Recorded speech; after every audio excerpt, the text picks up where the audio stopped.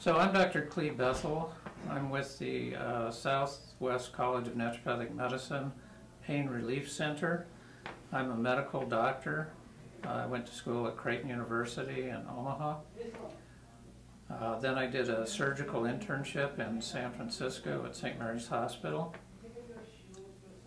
I then went into anesthesia. I did my residency at University of Arizona Phoenix campus.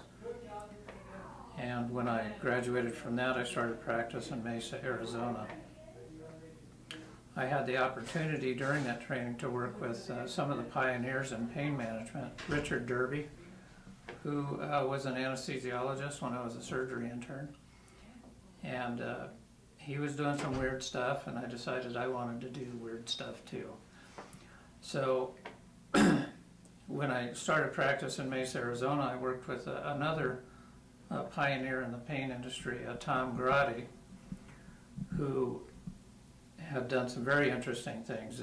Back in the 80s when I started, pain management was not well defined. We didn't have a lot of the medications that we have now. We didn't have the techniques defined. We didn't even know some very basic things that are obvious today, like where the medial branch ran to the facet joint. So we were open to trying all kinds of things, and one of the things I tried early on was some products from Zeel, which is a line of homotoxicologic products. Traumeel and Zeel are the ones we'll talk about today. Traumeel is primarily, in my mind, for acute injury inflammation. Zeel is for more chronic rheumatoid, osteoarthritic type of problems. So there have been lots of studies over the years. Homotoxicology has been in existence for all of this century and most of last century. So the reason that I got into it was that I was doing pain management in an allopathic setting, and I had an endocrinologist who was adamant I not give steroids to any of his diabetic patients. He would just go ballistic whenever their blood sugars went up above 200, which is common when you do a steroid epidural or steroid trigger points in a diabetic patient that's not very well controlled and is not on a good diet. So I searched for something else that would be equally as efficient and efficacious and not too expensive to give these patients. And I was able to actually have insurance pay for the injections. I wasn't using them in a prolo sense at that time, just in their anti-inflammatory capability. And I found them to be almost as effective as corticosteroids. Their mechanism of action is different. Their length and their onset is different. You get an initial effect, but a lot of times you need to repeat it. But then at 7 or 8 days, according to the current studies, they surpass the other modalities. The insurance modality isn't really set up for that, so you can't see a patient every day and inject them. So you do the best you can, usually with muscle strains, ligamentous strains, conditions like that, acute injury. One injection will suffice, and then maybe a week or two later you'll repeat it. And I've had patients get very good results and be very satisfied with those results. Today, usually I separate out insurance from non-insurance. If I want to do prolotherapy is basically just a dextrose solution, which may or may not contain other things. Medi-Natura's protocol for that is one-to-one, basically, and that's kind of strong. So you'd use a cc of 50D50 along with a cc of Traumeel. So the Traumeel vials are 2.2 mils, so you would use 2.2 mils of dextrose. I find a lot of people that causes a little bit too much inflammation.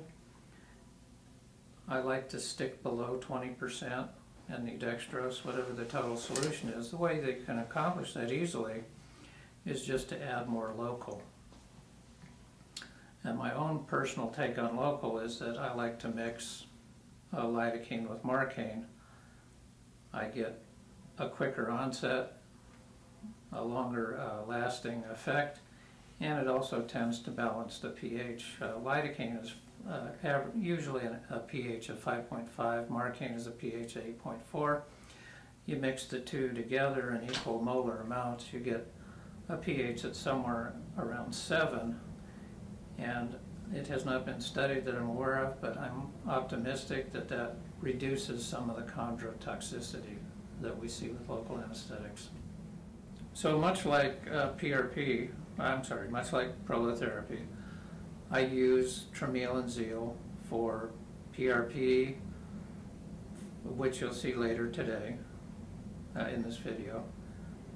I use Traumeel most commonly with stem cells, and also with the amniotic products.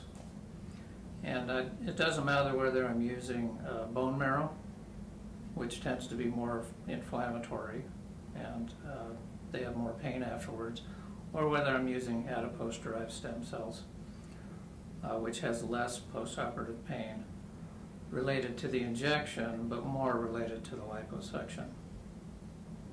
So I use pretty much the same formula when I'm doing the stem cell treatments as well as the PRP. I'll use 1 cc of my PRP or stem cell product, and then I'll use a cc of my Traumeel Zeel combination with local anesthetic, and sometimes B12 and folic acid. If I'm doing epidural treatments, I usually leave out the folic acid and the B12. So to recap, there's a variety of bone marrow stem cell preparations. Perhaps the easiest one is to just get 20 or 30 cc's of bone marrow from the iliac crest. Of that, about 20 of it's probably just blood. You then spin it down, much as you would PRP. You can use a kit that filters out any bone spicules and certainly the white cells and the red cells, knowing that you're going to lose some of the stem cells when you do that, but also knowing you'll have less inflammation overall. So not directly into that preparation, whether it's adipose or bone marrow, but afterwards. In other words, I flush the syringe with the Traumeel Zeel local anesthetic solution. The last time this happened and flared up, I was actually moving, and I had a box above me that fell, and then it fell onto my shoulder. Okay. And so then that time I used some homeopathic arnica to be able to deal with the... What was the original injury? Original injury, I was tackled while we were actually playing flag football, so we had no gear, and it was just a perfect tackle right at the waist, lifted me up, and we landed on my shoulder, and it popped out completely. Collarbone was sitting on top of my shoulder, and I had no use of my arm. You said you had an external component at one point? Yeah, this is still anterior and a little bit superior compared to the other one. And it's both palpable and visible if you mark the points. And so Okay. Was it tender when it pushed on only a little. it? Yeah. Not like the... But every once in a while, I will feel pressure build up on it, and I'll feel it do a release. And then afterwards, I usually Can you release it by pulling back your shoulder? Not usually. It's too tight. Mm-hmm. Okay. All right. So have you ever tried Traumeel for it before? I have not. Or Zeel? This will be the first time. Okay. So today we're going to inject your coracoid ligaments, the ones that go to the acromion and the ones that go to the clavicle. we looked at your films. Your MRI unfortunately didn't take the right slices, so we couldn't see exactly what we wanted, but your motion films, where we loaded the arm and pulled the joint apart, showed clearly that you had movement, a separation of the joint under load. So we know that your AC joint is separated. Okay. Because it is chronic and you just have acute flares, there's probably been a lot of repair, a lot of scarring in it. So our options are to use prolotherapy. Mm-hmm. We could use PRP, or we could use some bone marrow stem cells, or we could use some amniotic product. I was thinking the most cost-effective method for you, given that it's probably ligamentous separation, would be PRP, which in my mind I think of when I need regenerative capacity and glue. Okay. So Tighten things back up. tighten things up, put them together. So if it's a complete separation, which yours isn't, gluing two ends that aren't together probably is not going to accomplish anything. In that event, you probably want to speak to a surgeon about bringing it together. Okay. And they have a variety of ways of doing that. But in your case, I think PRP is a good option. And then we'll use the Zeel and the Traumeel to help control any inflammation that goes along with it. Because it's a chronic problem, we use Zeel. But because the addition of PRP, which can be inflammatory, we don't want that inflammation to get out of control, so we put the Traumeel in there to deal with the acute component and the Zeel to deal with the chronic component. Okay. And what about anti-inflammatories for You me should taking them? avoid them. Okay. I don't have a big problem with the fish oil Mm-hmm. or the turmeric or boswellia for that matter, but I think you should avoid non-steroidals like ibuprofen, naproxen. And if you can have much discomfort in the next 2 or 3 days, I would use the Traumeel cream. Okay. The topical. The topical. Okay. Or the gel. I've seen those around.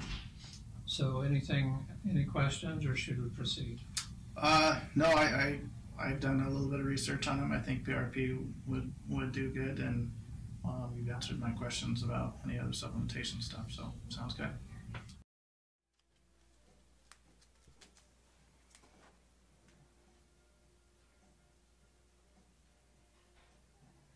Yeah.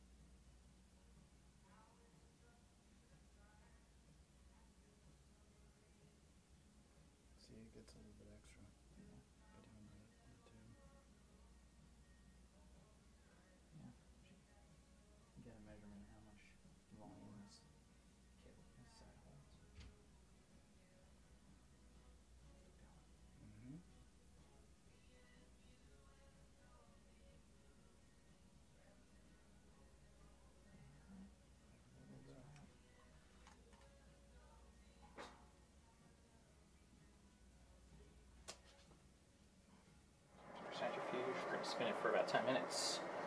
So, blood goes in one chamber, balance tube goes in the other chamber, lock it down, and run it at 2950 RPMs for 10 minutes. And there we go.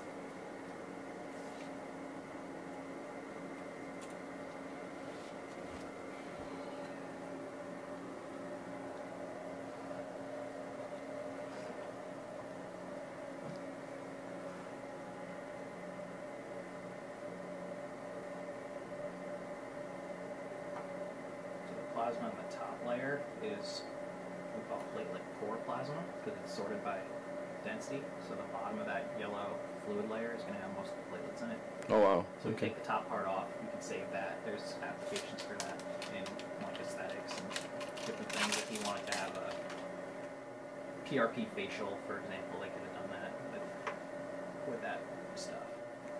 So what's left in there now is some plasma. And then there's a layer of platelets, so what I'm going to do is gently agitate the tube a few times to resuspend the platelets.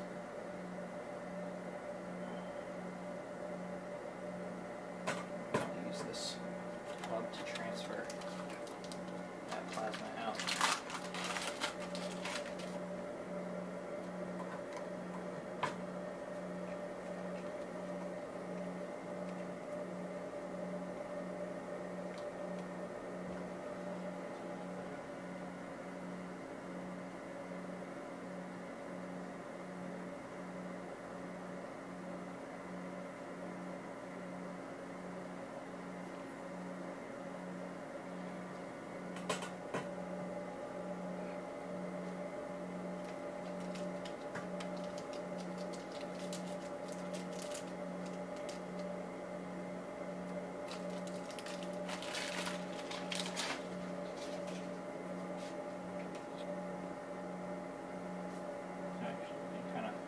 Usually you can tell a little bit difference in color. The platelet-rich plasma is a little bit more opaque, a little bit darker than the platelet core. But that's what we're going to use to treat a shoulder. We got about a little over 6 cc's of that, and we'll be adding the Traumeel and Zeel to that. Awesome. So we're getting ready to drop our Traumeel and Zeel. This is a chronic and acute recurring problem with him, shoulder separation. As we discussed previously, I always use a filter needle to eliminate the possibility of any glass fragments for the vial.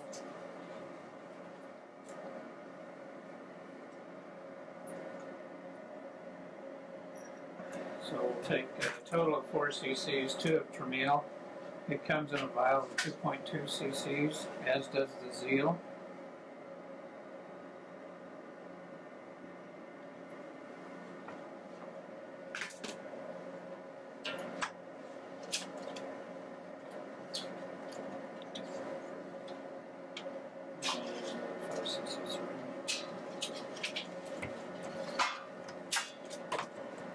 So, whether we're transferring stem cells from a relatively non-sterile area to a sterile area, we use a little Warlock transfer. Very handy. It just allows us to plug right in. This is PRP, which we've obtained from the patient.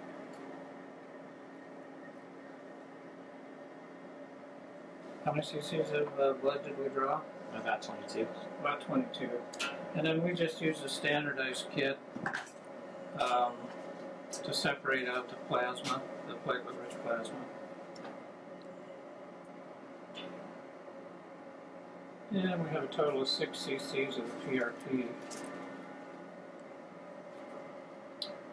And if I could have a little local anesthetic.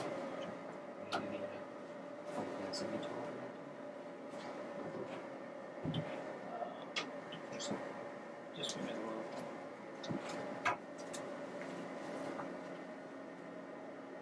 So if we were doing Prolo rather than PRP, we would use pretty much equal amounts of dextrose to Traumeel, a 1-to-1 ratio. And then the homeopath that taught me years ago how to do this, he also suggested I always use folic acid and B12. That is not Medinatura's take on it, but they're relatively benign. I use unpreserved compounds. They felt it activated. Sometimes you want to succuss it. It's just a way of mixing it. As Traumeel and Zeel are primarily nanomolecular, it helps spread the energy around. If you just succuss it a little bit, 10 tabs is probably sufficient. And then I just use a little bit of equal amounts of Marcaine, 0.75%, and lidocaine, 1%. I feel it helps balance the pH, it stings less, and also, I hope, is less chondrotoxic. So we'll go ahead, as we discussed earlier, we have a, can I have a clear drink? We have an AC, chronic AC separation.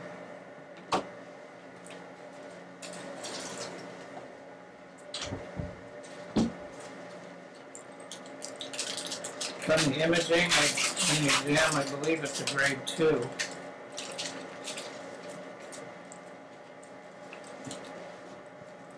We also have a subscapularis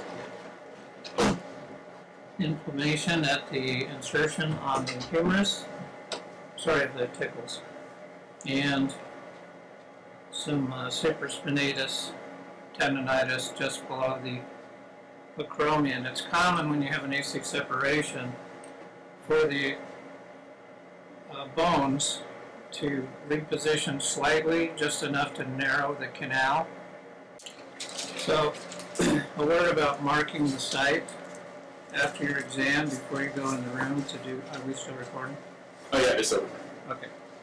Is that you should always do it. I didn't do it in this case, and I ended up draping the wrong shoulder because I was busy talking and not thinking about it. So, even in your office, it's a good idea to mark. So, we're gonna, this is a fluoroscope, a GE 9900. And there you see the, I'll use the needle as a pointer, you see the acromion there. You see the distal end of the clavicular, or clavicle. And over here, the coracoid process. Can you go towards it just a little bit so we can get that more in the field?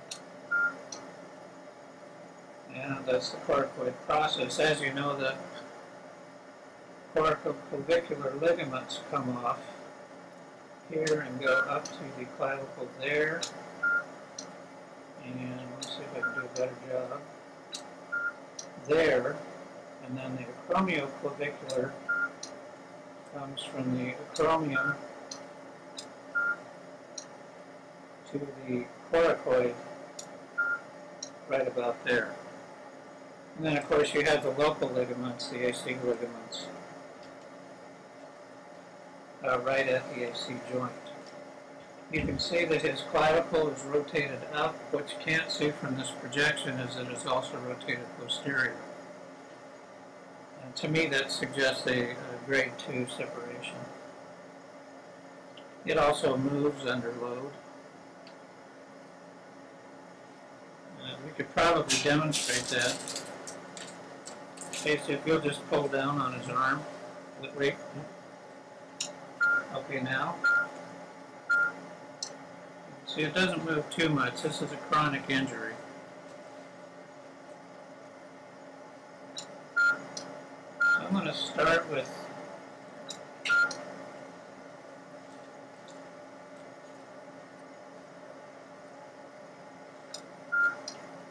the AC joint injection. We just use a little nose thing here, which is a very dilute lidocaine that's buffered. And that, of course, gives you your local without a lot of stinging, burning.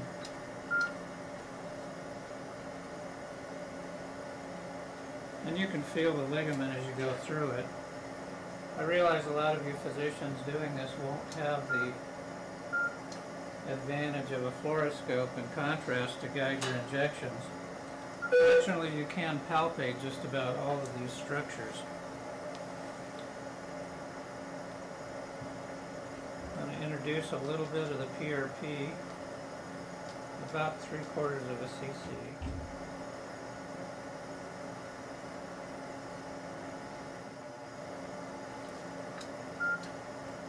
And you can see it spreads the contrast.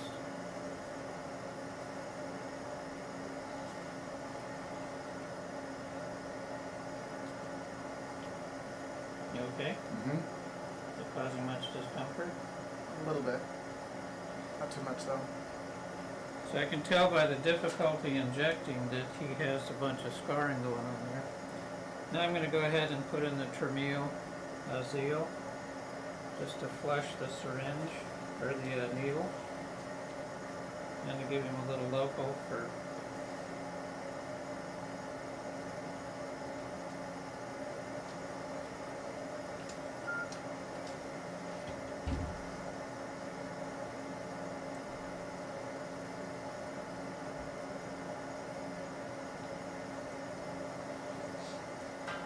now, because we don't actually see the ligaments, I'm going to use my sense of touch, just as you would do if you're doing this without fluoroscopic guidance. And just when I feel the needle hit the ligament, then I stop. An easy way to do that is go ahead and hit the acromion process with the end of the needle.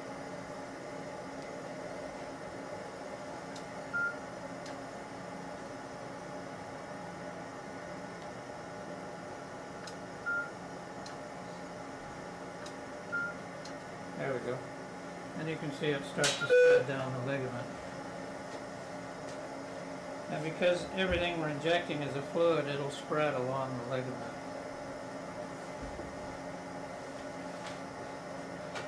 I'm going to do about a cc of the PRP in each area. And about the same amount of the Traumeel Zeel solution.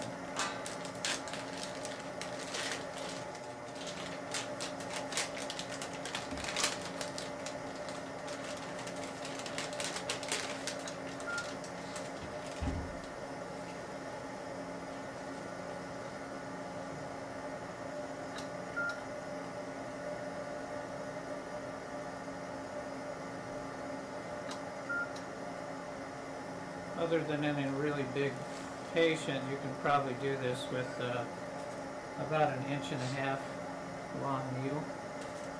Did you feel kind of a deep ache there with that? Okay. Yeah, they can tell you when you're there, they'll feel a deep ache. And I'll go ahead and inject there.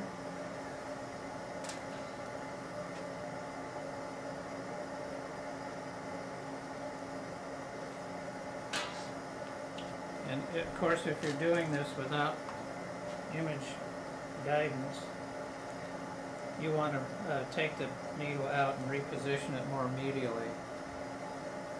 Because I am using the fluoroscope, I can palpate the clavicle and just move my needle over to the right spot. At the attachment of the other corticoclavicular ligament, you see it spread down along the ligament there. Did you get as deep an apron on that one? Not as deep, but it's still there. Still there? Yeah. It's with a grade 2, it's usually the lateral corticoclavicular ligament that is strained or partially torn.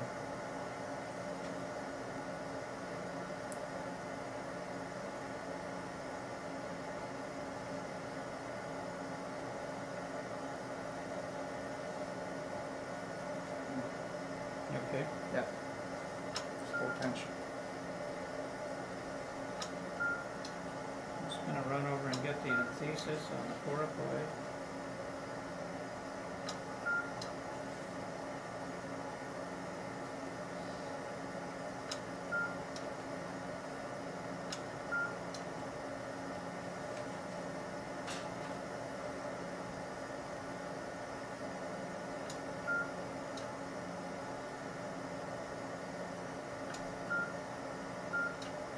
That's good. That's achy. That one ain't? That's achy. Good.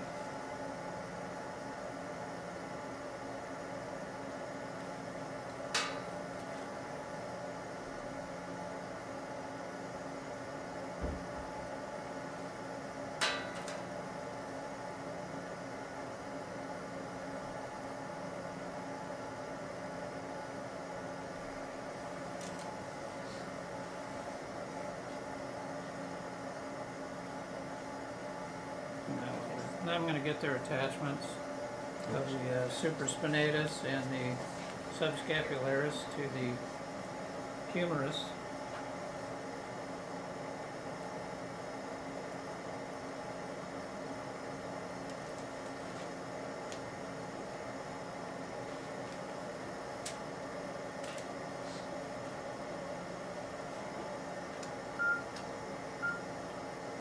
Can you wiggle this around to kind of show me the bicipital groove in the humerus?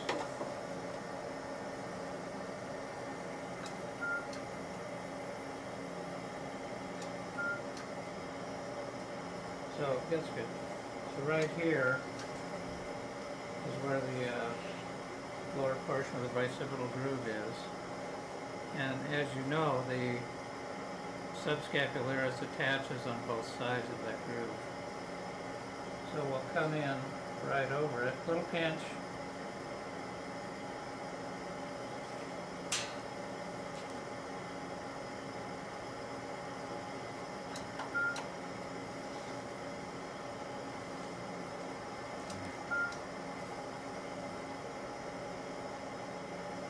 You get that deep ache?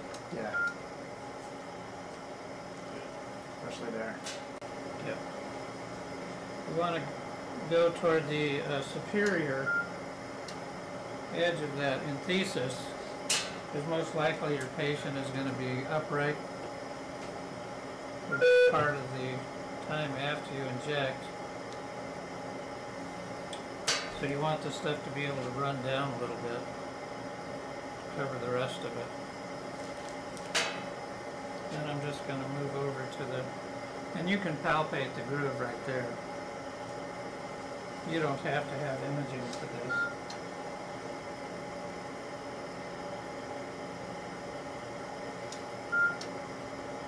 And that's perhaps a little medial. Right there? Yep. Yep. And once again, your patient will tell you when you're there by that deep aching feeling.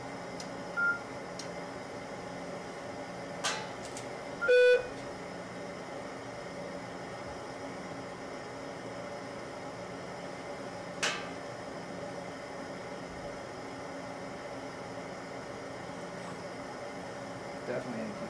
Little twitch there. Okay, and is this tender down in here? The attachment of the supraspinatus can go a variable distance down the humerus.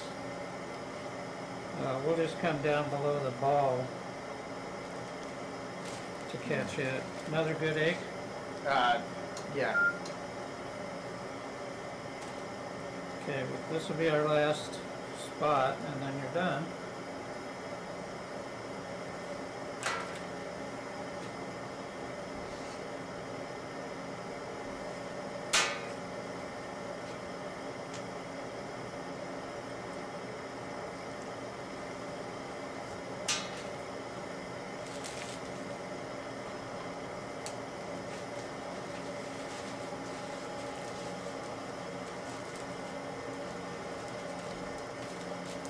All right, thank you. If you have any questions, and I'm sure you will, we'll be happy to answer them. So I know that I've left a lot of questions in your mind, at least I hope I did, because I'd like to hear from you. And I guess as part of this webinar, you're going to be able to phone in questions, or this will be presented in different formats. So I'm always happy to help you get started in your injection practice. I think using Traumeel and Zeel are very safe. The risk-benefit ratio is just incredible. There's almost no risk other than with the needle. But the medication, there's almost no risk. I've never had an adverse event with Traumeel or Zeel, and I've been using it for probably 25 years. If not a little longer. I've had good results, satisfied it doesn't produce the same results as Canalog or Depomedrol. It works very differently, but particularly for acute problems, it's very good to control that acute inflammation, swelling, bruising, very useful for that. I have many patients on the topical Traumeel, and that's very effective from them. It's equally effective with diclofenac gel and other topical preparations that are primarily camphor or menthol.